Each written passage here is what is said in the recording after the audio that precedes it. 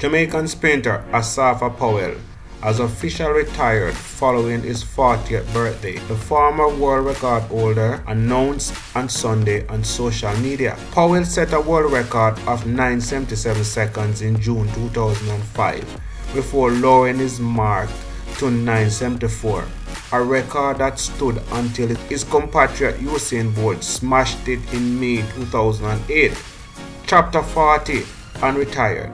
A new phase of life. Powell wrote on social media, "As I say goodbye to the sport, I'd like to say thank you to all my loyal fans that stood by me my entire career and even now." While both them dominated the sport and Powell never won either an Olympic or world record individual goal, he ran under sub-10 seconds some 97 times. He ran a final official 100 in May 2021 in Charlotte, Florida in 10:07 seconds, but with a favorable wind. I would like to say congratulations to Asafa Powell. He has done his country proud and done himself proud, and his family and his wife and everybody.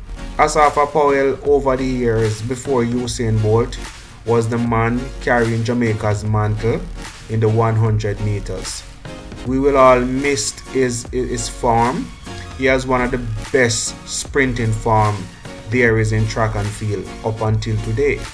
And I must say, he has carried the flag and represented his country. Someone might want to say that he has never really won a major World Championships or Olympic medal, but that's beside the point. The man has performed and performed well. And we here at Sports Circle 345 want to say farewell Asafa Powell.